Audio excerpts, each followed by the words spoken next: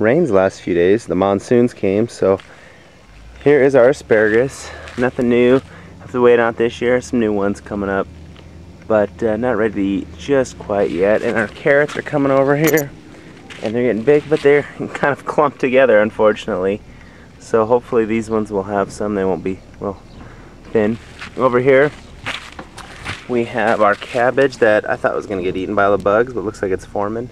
This guy's coming. And we have our sweet peas that don't like the heat too much, but I don't know if they're going to produce anymore. But we kind of were thinking of throwing some cucumbers in there, and there's some pole beans. And we had some spinach that looks like it's kind of going away, kind of coming back by a little bit. And some chard. And over here we have our herbs with our rosemary and our basil and our chives and our thyme. Over here have some more peas, but then we have some bees and some cucumbers growing in there. And then we planted all these with, and I think looks like I planted them with weeds, but they are a mixture of let me think now, maybe some chard and some New Zealand spinach, some others, so we'll see. And we have some lettuce that we need to start picking.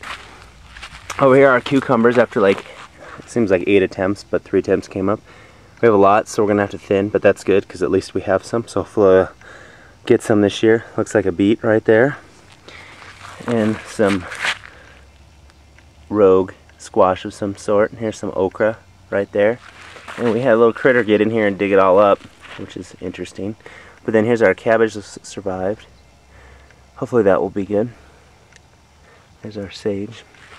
Over here we picked our garlic last time. We have some onions, and then with this box here, so I threw in some squash. Over here our beans they love the rain, which I guess all of them do. But black beans, lemon beans, pole beans, and regular bush beans.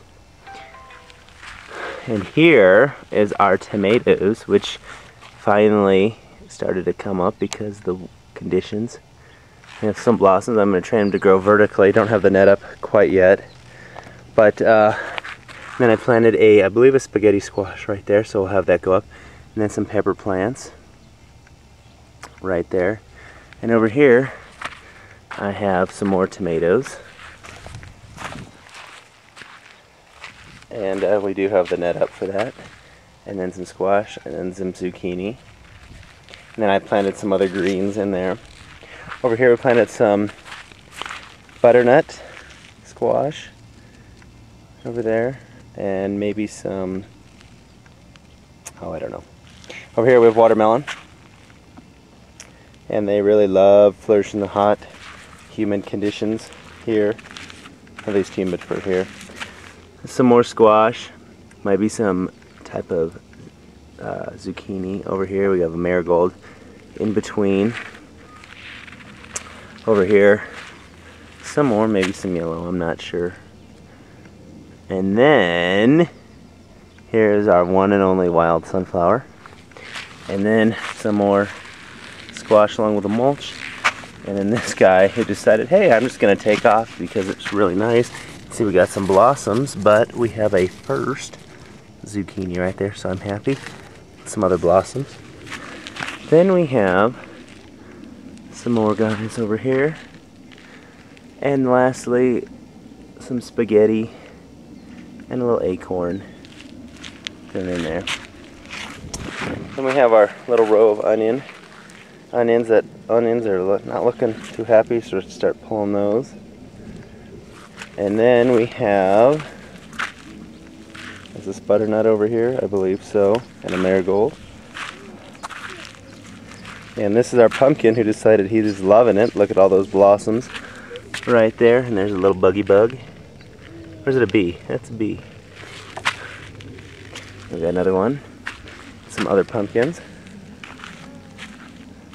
And then right over here, we're trying part 2 of our sunflower house. And that is, you know, get around the perimeter through the sunflowers, and then when they get all big, the kids can go inside, and that'll be their little house.